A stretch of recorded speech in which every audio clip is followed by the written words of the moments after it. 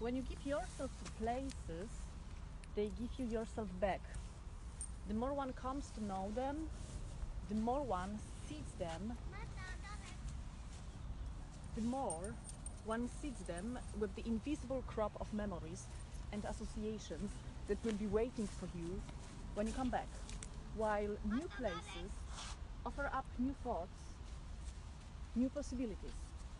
Exploring the world is one of the best ways of exploring the mind, and walking travels both terrains.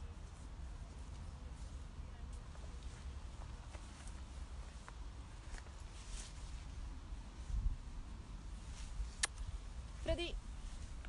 Ha. Ha.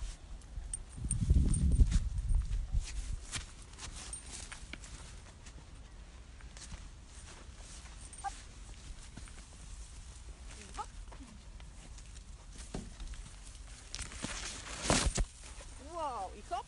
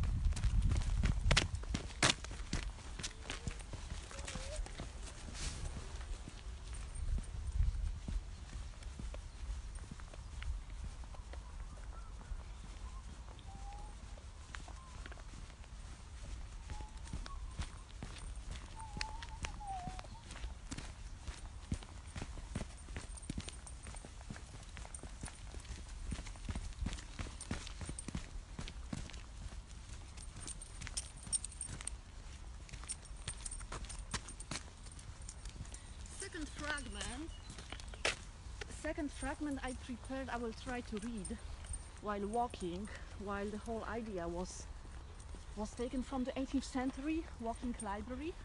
Sorry. The problem is the walking library encountered, I guess they had not walked with dogs that are learning to walk on the leash, on the liner. Right, so my second fragment from Rebecca Solnit, Wanderlust. That's the book I'm currently reading, and I prepared those fragments that I found at this moment most important for me. Although I came to think about walking, I couldn't stop thinking about everything else. About the letters I should have been writing, about the conversation I had been having, at least when my mind stayed to the phone conversation with my friend that morning. I was still on track. My friend's car had been stolen from her West Oakland studio. And she told me that though everyone responded to it as a disaster, she wasn't all that sorry it was gone or in a hurry to replace it. There was a joy, she said, to finding that her body was adequate to get where she was going. Fred is getting nervous for things that are moving.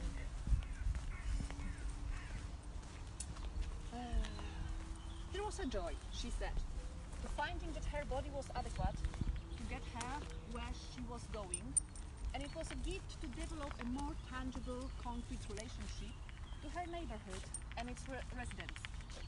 We talked about the more stately sense of time one has afoot and on public transit.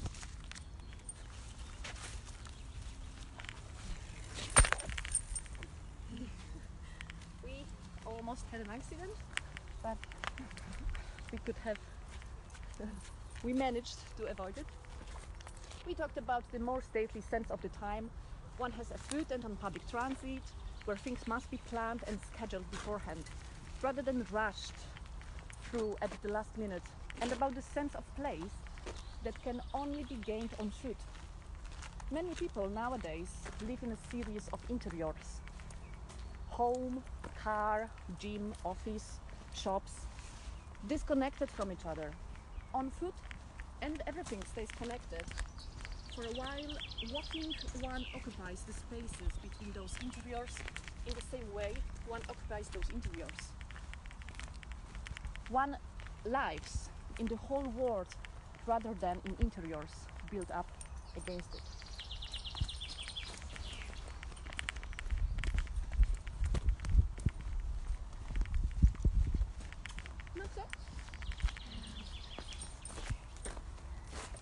Let's say hello. Hello to my mom watching.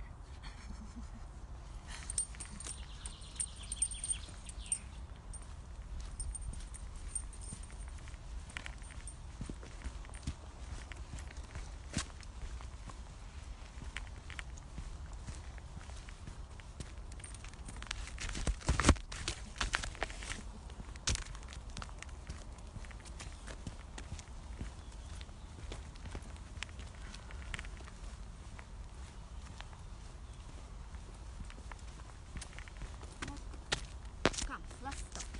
One more stop. Come on.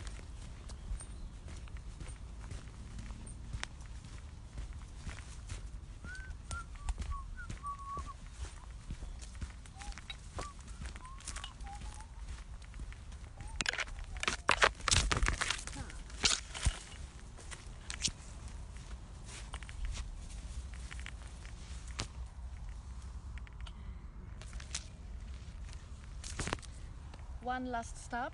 I will try to read my last fragments that I prepared today, or maybe not. Okay, we can go downstairs. Let's go.